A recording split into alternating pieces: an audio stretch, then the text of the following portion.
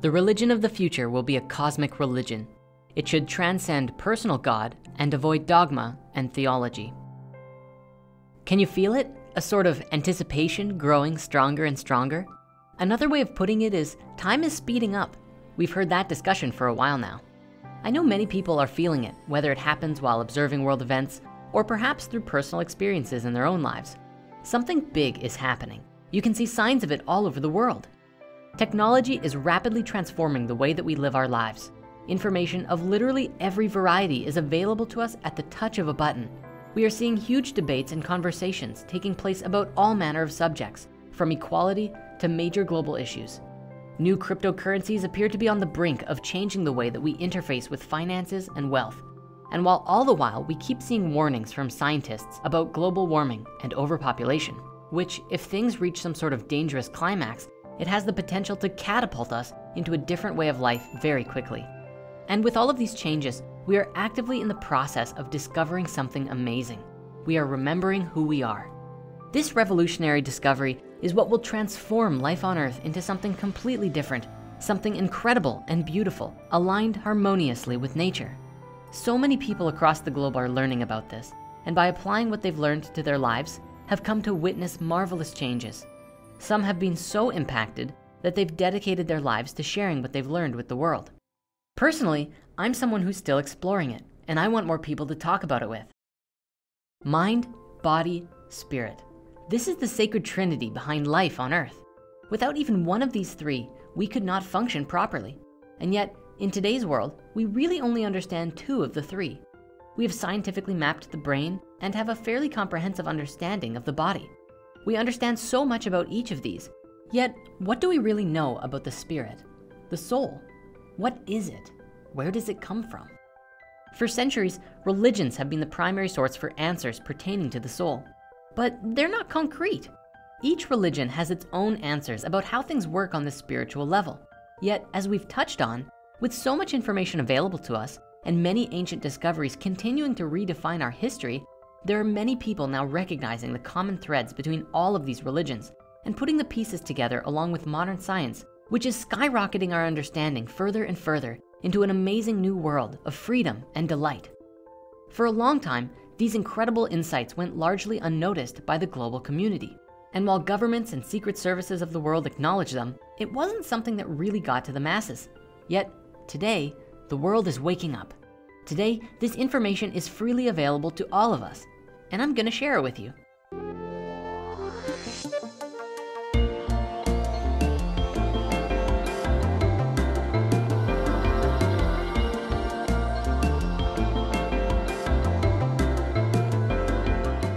Have you ever had a moment where you knew exactly what someone was going to say 2 or 3 seconds before they even started talking? Do you have a shared connection between a loved one or a pet where you can always tell exactly what the other was feeling or what they're thinking of even when they're not really around?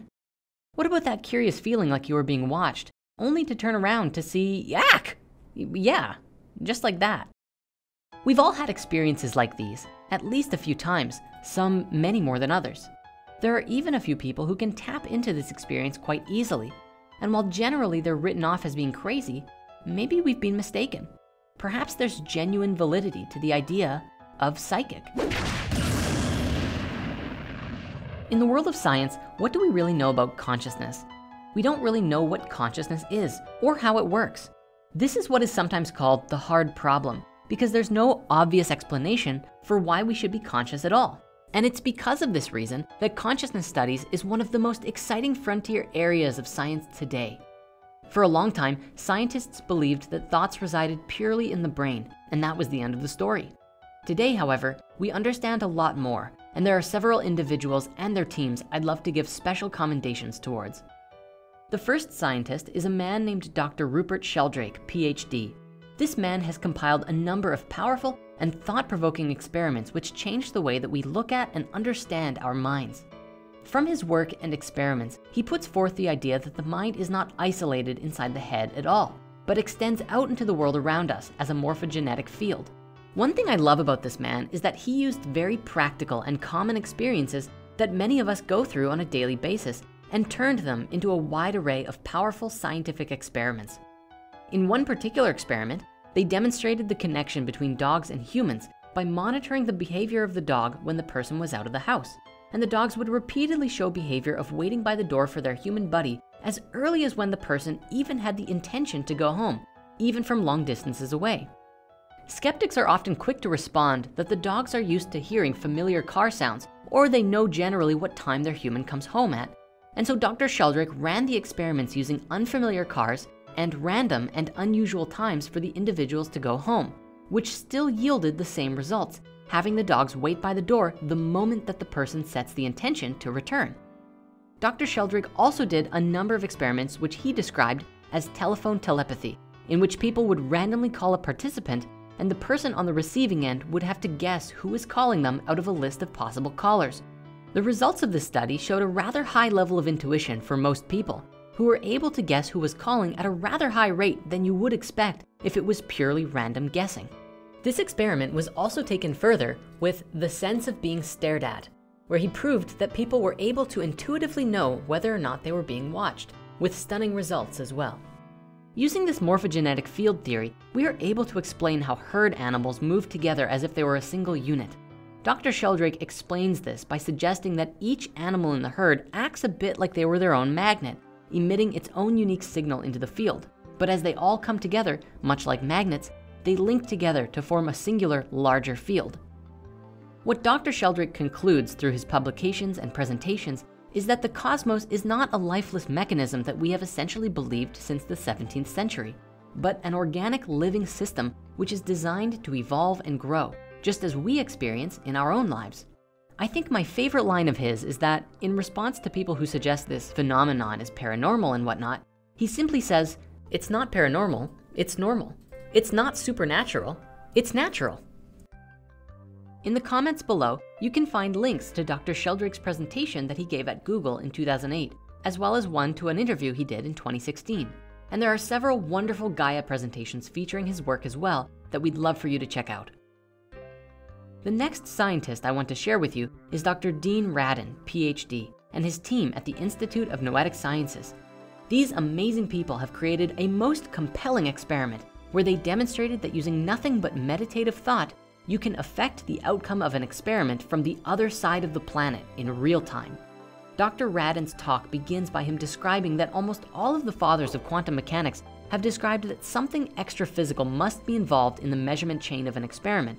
And by this, they referred to consciousness, something outside of what we know as material reality. He then goes on to explain that they built a very simple double slit experiment. Most of you are probably familiar with the double slit experiment, but the simple version is that this is an experiment which shoots photons through two slits, making a pattern appear on the receiver past the slit openings. The thing about this experiment that has mystified scientists for years is that if you don't observe the experiment, the photons seem to shoot through both slits and act as a waveform, giving you a unique wave pattern in the results. However, if you actively observe the photons as they're going through the hole, the photons change their function and act more as if they were solid objects, and either go through one hole or the other, giving you a pattern on the receiving end simply as two slits, as you might expect if you were shooting a tiny BB gun through the holes.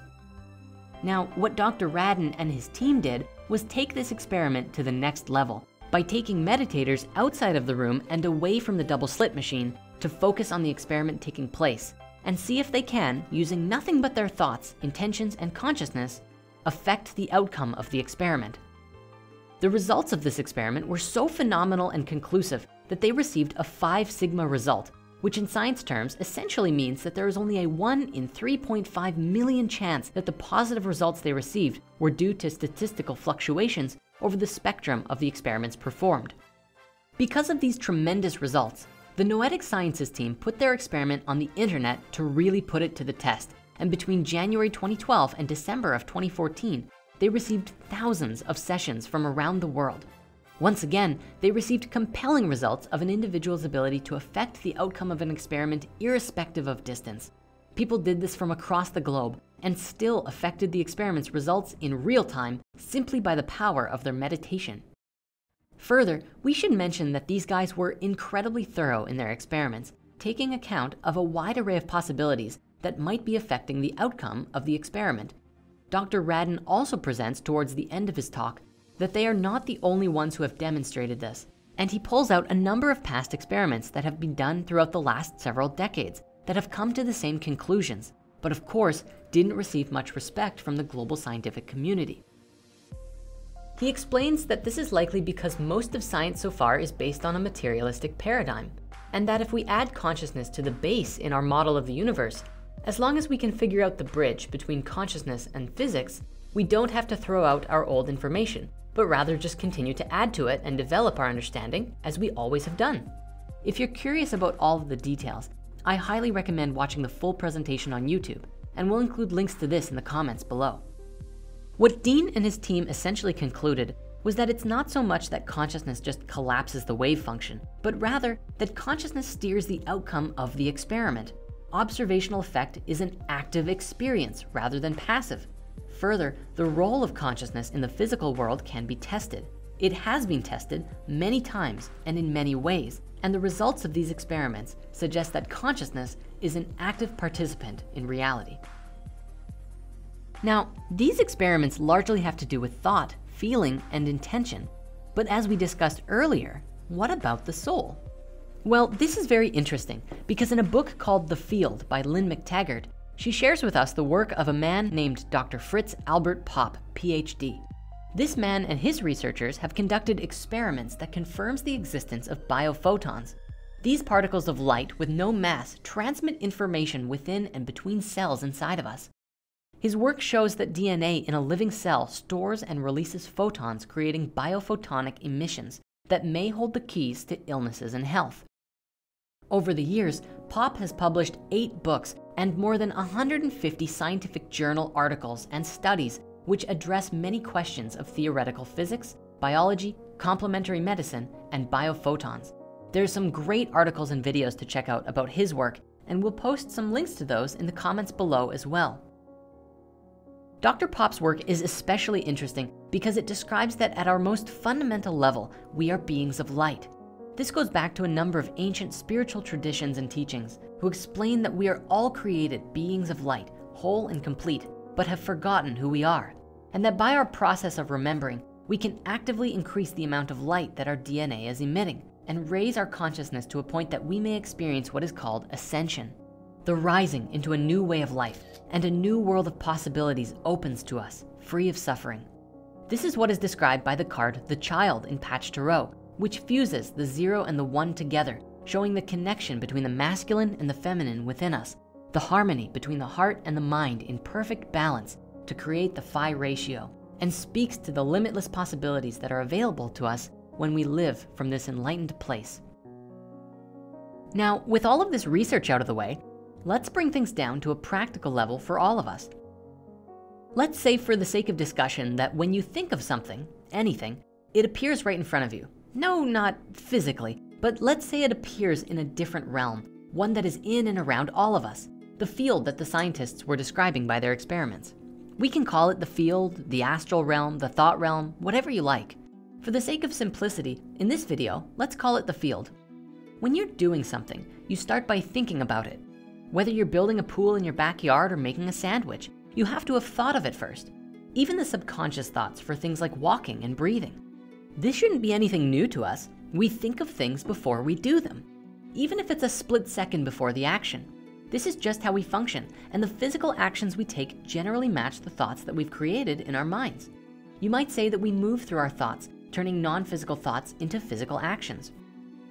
When an inventor gets an idea, this idea can quickly move through all of his colleagues and friends. And this is because ideas and thoughts are spreadable. Multiple people can concentrate upon the same idea at once, allowing the ideas to grow and develop further. This isn't anything strange. Think tanks have existed long into our history. In this scenario, don't think of thoughts as separate, but as a whole that everyone is focusing upon at the same time, and maybe even through time itself. Of course, because we can't physically see this realm of thoughts, we have to use functions like speech and body language in order to communicate them. At least for now, this is how we connect and bridge our thoughts together, through communication. Because of this, we add a bit of our own creation to the mix every time we share something, our own spice, if you will, while still working towards the same common goal. A social gathering is another good example of this at work too. People gather together because they share the same thoughts and emotions as the rest of the people there. Even if you're using something that someone else made, which, let's face it, basically every aspect of our lives involves using something that someone else or nature itself produced, you're still creating your own experience for yourself. You manifested that iPad, house, relationship, or whatever into your experiences. With the notion that thoughts connect with other thoughts comes our first big realization.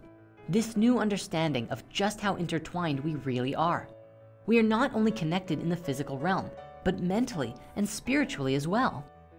Up until recently, humankind has always understood that they were connected only through their physical being.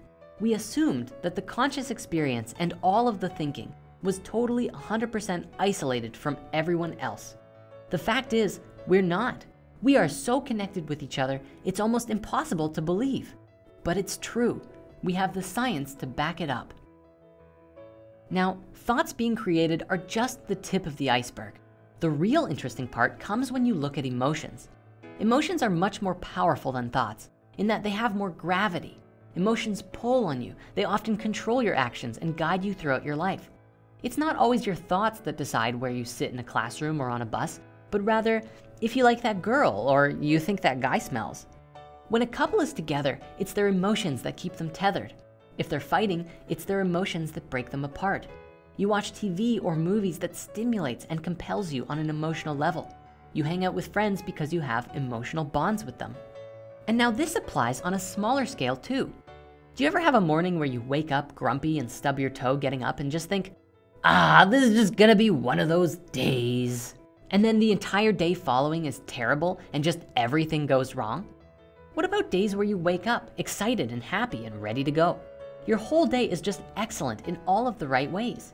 Even if something bad does happen, you're less affected by it because you're in such a great place emotionally.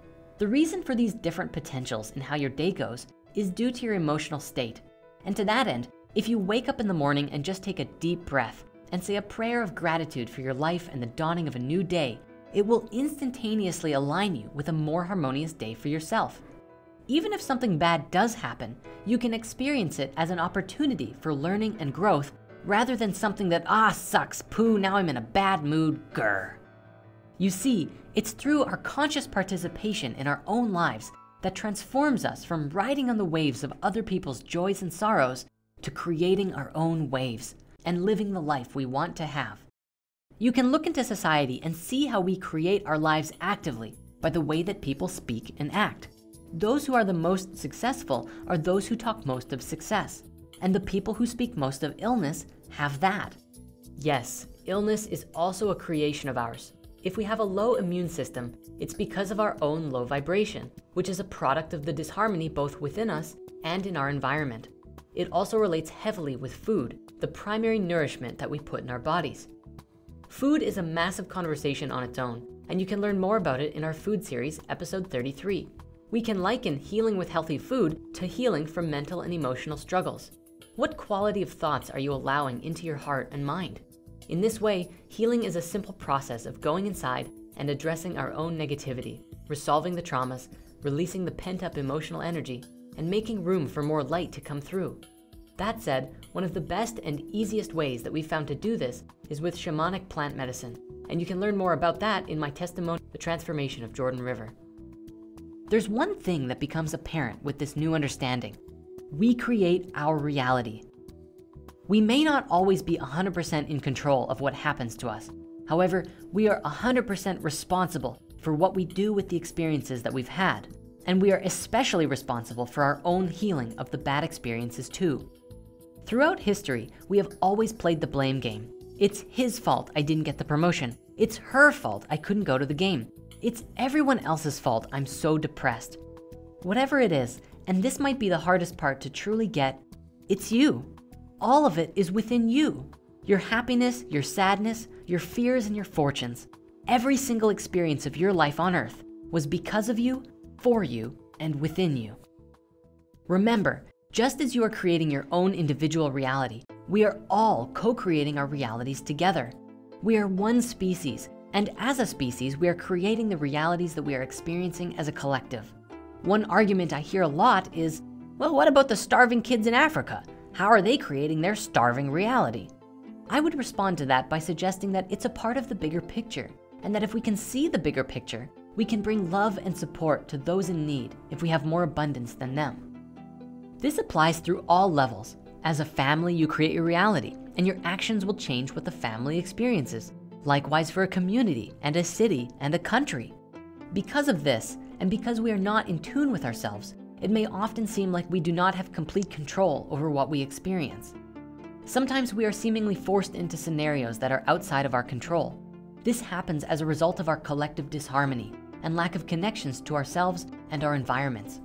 When we become more in tune with what's in our hearts, we can feel out certain scenarios and decide if that's a path we want to take. Maybe I won't go into that dark alley. Maybe it feels right to not take that job. Beyond that, even if you do have an experience that you feel is outside of your control, now it's your turn to decide what you do next. You can allow the experience to get the best of you and drain your energy, or you can decide to take it for what it is, experience it, and keep moving forward, keep growing, keep learning. Every dark cloud has a silver lining, and if you're looking for that silver lining, you'll have a much easier time finding it. Many of us have heard of this thing called the law of attraction, which talks about something similar to this. Across the entire world, people have written in to tell of their amazing stories where they really focused on meeting their heart's desire and then received it through some miracle or synchronicity.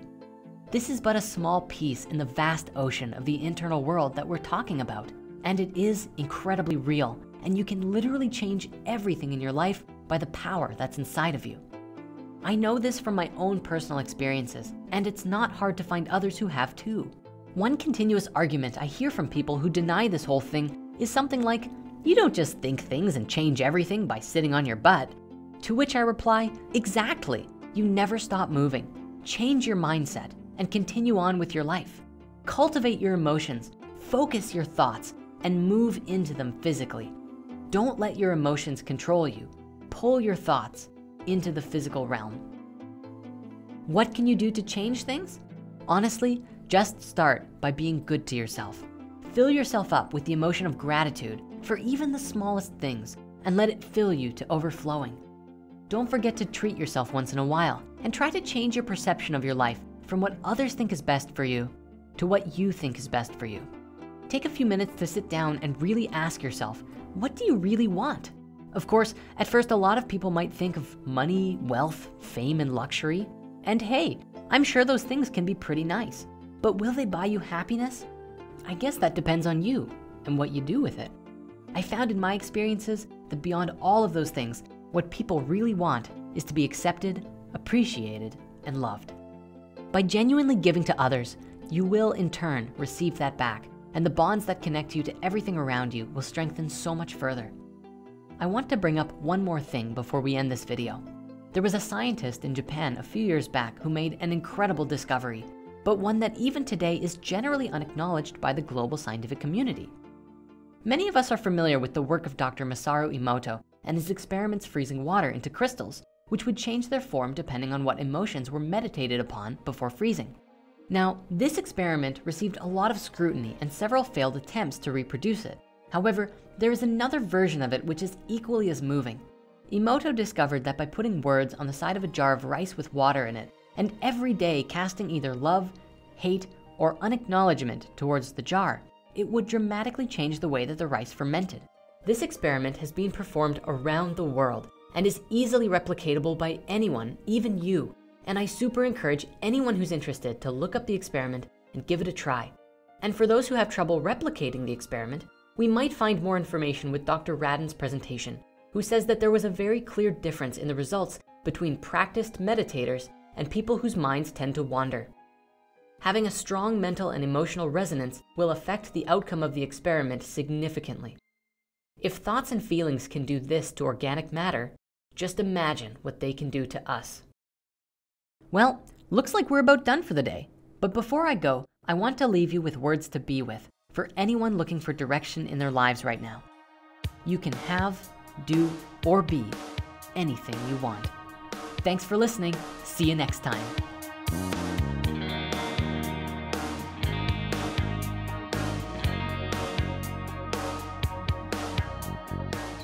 Thank you everyone once again for watching this whole video through. From all of us at Spirit Science, we hope